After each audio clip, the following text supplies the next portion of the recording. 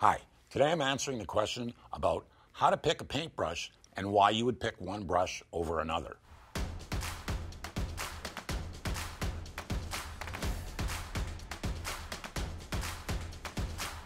Hello everyone, my name is Mike Svob and welcome to my channel.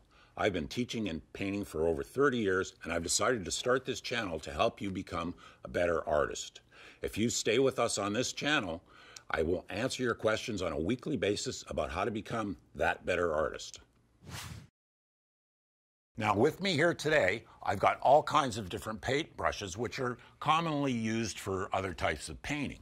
First, I'm going to show you the oil painting brushes. Now you can see here, there's bigger ones, there's smaller ones, and there's really small ones, and some are worn out. That one's worn out. They start out flat. This is a flat. Some are rounds, but they come in various ends and hair lengths and things like that, but they're all, in this case, stiff oil painting brushes. These are hog bristle. If I'm painting really thick with acrylic, I use an oil painting brush. Now what I do is I let the paint sit on my palette and get even thicker, and then I would put it on really thick with an oil painting brush. Now, that covers those for a second. These here are acrylic brushes. Now, acrylic brushes are a little bit softer than an oil brush. These are basically, none of these are natural hair. They're all made of something like nylon or Prolon. They're in different colors, again, different lengths, rounds, flats, all kinds of different things. And basically, most of my painting I do with a large flat. And here's a large flat, different ones. And these are acrylic. They're not as stiff as those, but they're not as soft as a watercolor brush. Now, these are watercolor brushes now.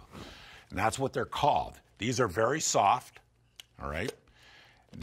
Some are natural hair, like the hog bristle. Comes from an animal, so they call them natural hair. But a lot of them are, again, nylon or Prolon, or they have different names for them. Again, rounds and flats. And then I've got hardware store brushes. That's an oil. Hardware store brush, that's an acrylic, a bit softer.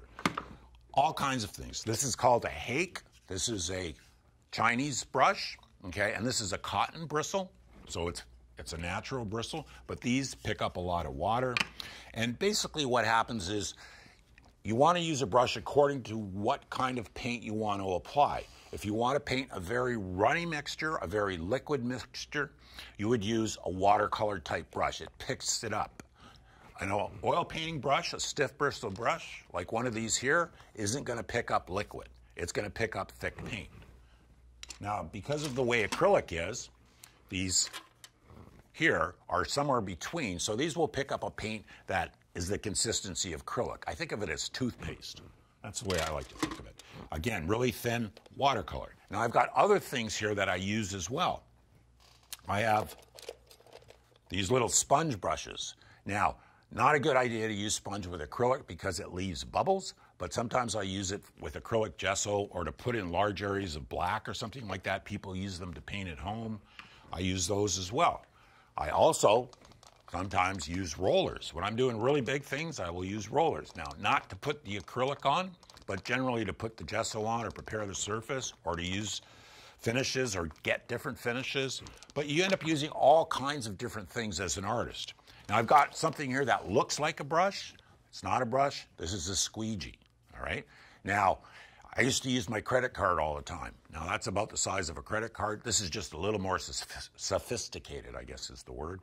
It looks like a brush. You can handle it like a brush, but it's for scraping paint, all right? I've also got other things I use as an artist, palette knives. I use little sticks. I'll use anything as an artist to move the paint. The thing to think about when you're painting those, what am I trying to do in my paint application? Am I trying to cover a large area? Use a large brush. Am I doing a line? Use a thin brush, okay? It's a big part of it is how I want to get from the beginning to the end. So big brush, big painting areas, small brush, small painting areas. The other thing I want to just say a little bit about without making it too complicated is these brushes are used for putting paint on and taking paint off. Now, a lot of people don't think of them that way. They think you use the brush to put it on and you use something else to take it off. I suggest as much as you can, when you're an artist, use the brushes for putting the paint on or taking the paint off. If you're taking thick paint off, you want to use a stiffer brush. If you're taking liquidy paint off, use a watercolor type brush.